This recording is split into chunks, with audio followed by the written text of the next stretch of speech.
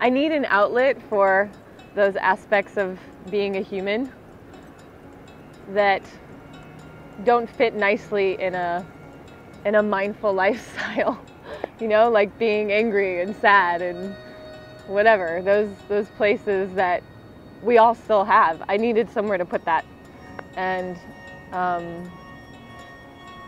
dance has just always been this empty vessel for me to go into and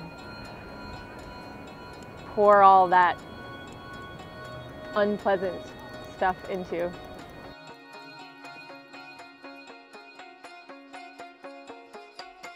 It doesn't all have to be pretty or entertaining.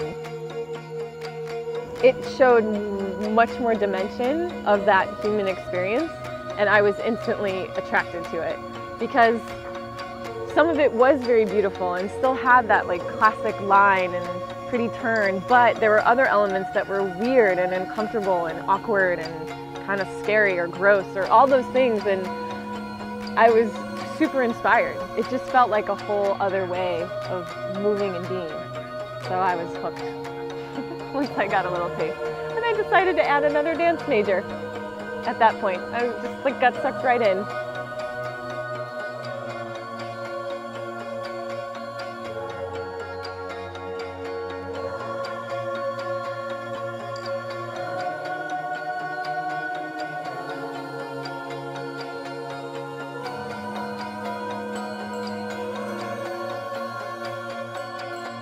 I always feel better after a dance class.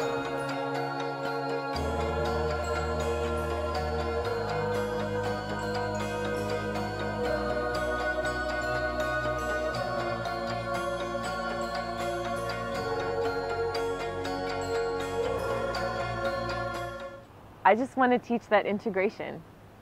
I want to teach being present. You teach about the body and the breath and the mind, which is not so easy sometimes.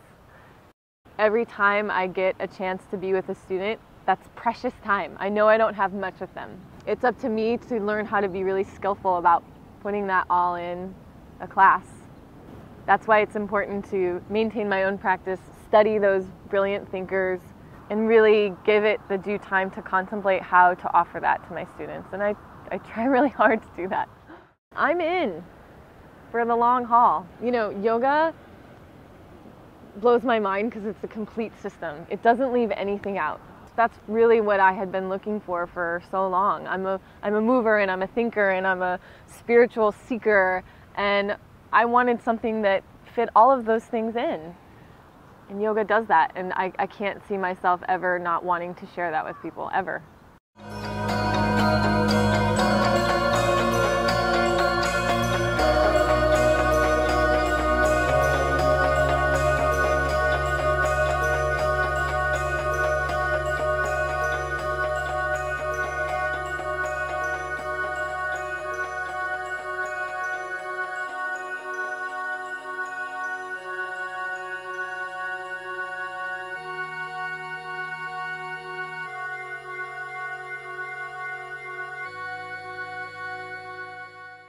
I'm Sarah Clark, and I'm a full-on human being.